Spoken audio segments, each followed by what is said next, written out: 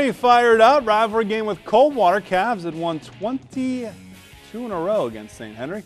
Cavs up 10-7. Zach Niekamp gets the pitch, picks up good yardage. He'd have a huge night. Niekamp again fakes out the cameraman, picks up the first down, skins inside the 5-yard line. Could be a Layfeld Welding and Industrial Supply top 5 play. Next play, Niekamp punches it in. 14-10.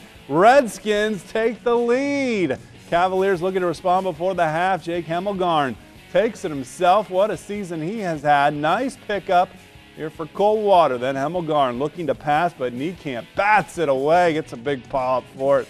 Hemmelgarn this time will find Noah Miller for the completion. The big tight end gets a first down. Then it's Ben Wenning carrying the mail, but he's met by that tough Brad Luthman defense in the backfield. Mitch Niekamp will not go down. Picks up good yardage, but time would run out, and the Skins would end the streak. First win over Coldwater in 22 tries and clinching a playoff berth unofficially. St. Henry wins it 28-10. Niekamp runs just 31 times, 218 yards, 4 touchdowns, and Fantastic 50 has a rematch of these two teams in Week 11.